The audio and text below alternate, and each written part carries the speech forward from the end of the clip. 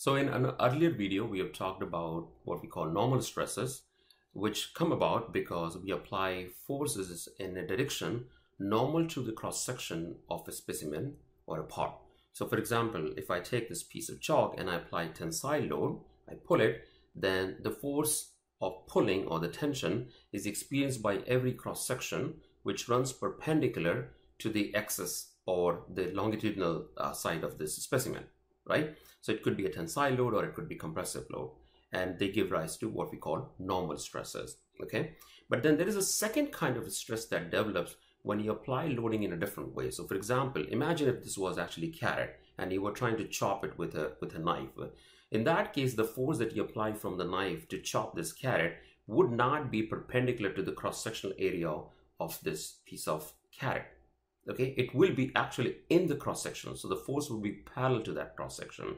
So if you have ever used a knife or a scissor or a garden shear or a wire cutter, at all times you are actually applying shear forces because those forces act in the plane of a particular cross-section.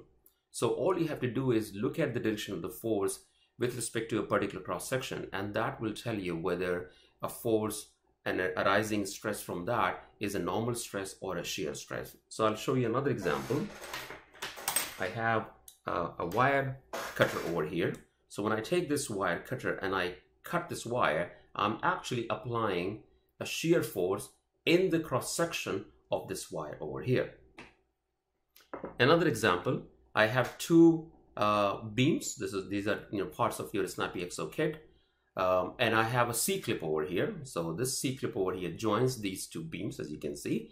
And if I apply a tension at the two ends, then clearly the two beams are in tension. So if I draw a free body diagram of this beam, this part is being pulled in this direction, you will have the same force acting in the opposite direction. We know that because it's will be in equilibrium.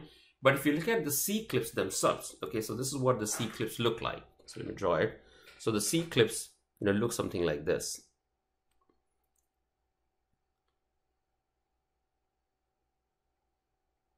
This is our C-clip. And if you draw the free body of the C-clip itself, the force here is this way and the force here is this way, okay?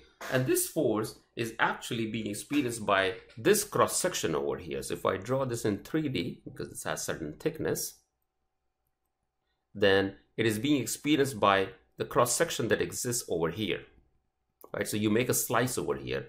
So imagine your force F was being applied by a knife and it was trying to slice it. Then this force would be in this cross-sectional that I have just hashed over here or shaded.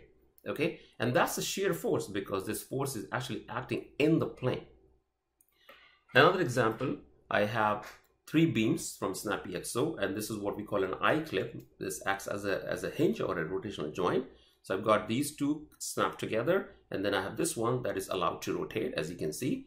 So if I pull it in this direction, so I'm applying tension on it, then this particular clip, which we call the I-clip, is experiencing a shear force on it because the tendency of this force would be to slice it in the cross-section of the clip itself.